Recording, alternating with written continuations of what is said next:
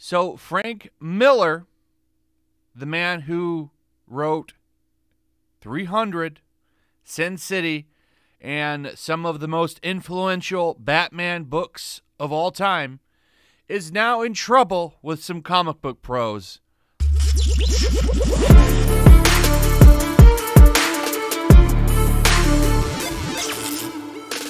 So here's where this all starts. You have this Comic-Con called Thought Bubble. Takes place on the 8th through the 14th, at least according to that little panel that just popped up, though at the top it says the 13th through the 14th. So I don't know. I wouldn't go anyway now because of what they did. So this Comic-Con has canceled Frank Miller, or Frank Miller stepped down. I think they just canceled Frank Miller from what I understand. They told him not to bother showing up. Why? Because some comic book pros that nobody gives a shit about, that nobody cares about, are like, well, we're not going to go if Frank Miller goes. Even though Frank Miller is at the top of the list here. There's his reason his name is number 1 right here. Because, honestly, he's the main reason anyone's going to go to see a guest. Now, all of these people that are there, they would benefit from him being there because he's going to bring people in. Nobody cares about going to a con to see some of these names at the bottom. Nobody cares because they haven't done anything. The comic book industry is in ruins, and I've went over this enough times. I'm going to go over one of the reasons why it's in ruins right now. So Memology posted this. This is a very good example. It has this picture of this comic book creator that says, I will be withdrawing from Thought Bubble, and I urge other creators to do the same until Frank Miller is pulled from the rosters. Memology follows up with comic superstars in air quotes, or in quotations, that nobody gives a shit about, got Frank Miller canceled, but hey, comics are thriving, lol. Yeah, comics are thriving. He's being sarcastic, as I am. But this is a problem in comics. The comic book pros are snakes and liars. And they will do anything. See, the situation is so bad in comics that they think by canceling a legend, they can usurp him and take his popularity or something, and it doesn't work like that. See, he has talent. You don't. If you did, the comic book industry wouldn't be in shit, would it? What did Frank Miller do to cause all of this outrage? Well, I'm going to show you. Back in 2006, I'm assuming, it says publication date 2011, but this book it took a while for them to get this out or something. I don't know. But the idea started in 2006. Now, what happened a few years in 2006, notably 2001? I wonder what happened that would have caused Frank Miller to write a comic called Holy Terror. And it's about a vigilante who goes and takes on Al-Qaeda. That's it. I haven't read it.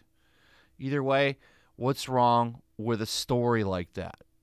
Why can't we tell a story like that? You know, these radical groups do exist, so I don't understand the problem. But this is apparently phobic. An ist. Because, well, he's got a guy taking on a radical group. That's it. That's why he's getting canceled. I'm not making this up. This is exactly why he's getting canceled for a book he wrote over a decade ago. So because of that, and notably, I'd like to point out, he says he regrets writing it. It does not matter. He is canceled now. So you can go ahead and take that name off the list.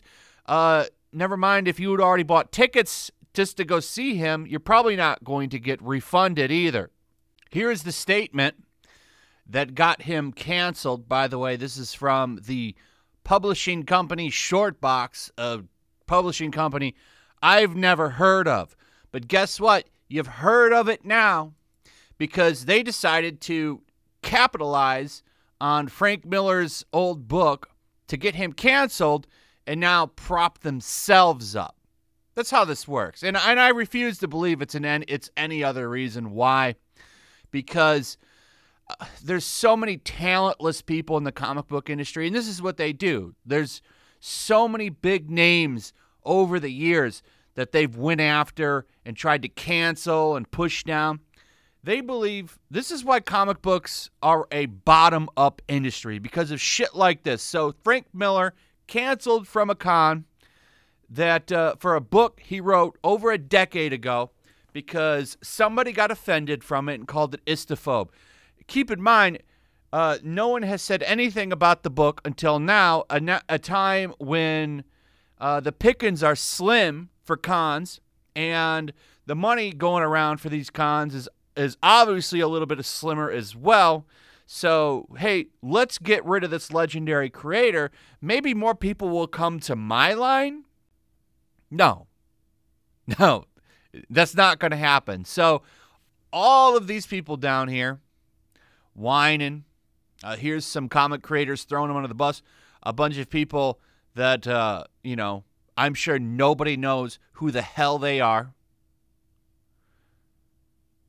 You know what I'm saying?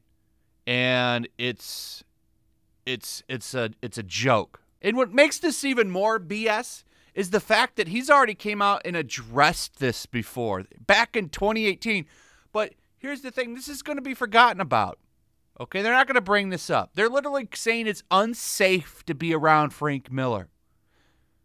It's unsafe to be around a dude who's like 80-something years old. He's old. I don't know how old exactly he is, but he's up there. Okay? So this man, he's already in an advanced age. But, and he already apologized for making the book back in 2018. This is why it's pointless to apologize, because it's never going to be enough. What more does the man need to do? What more does the man need to do? What does he need to do? What else? Oh, that's right. He needs to lay down in a ditch.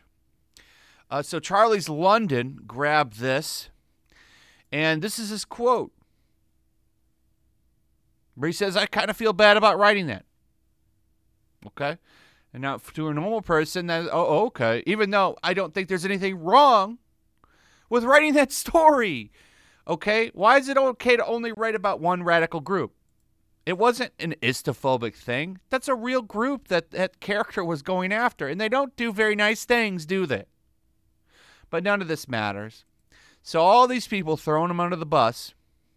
I'll make sure I never buy anything with your guys' names on it, ever.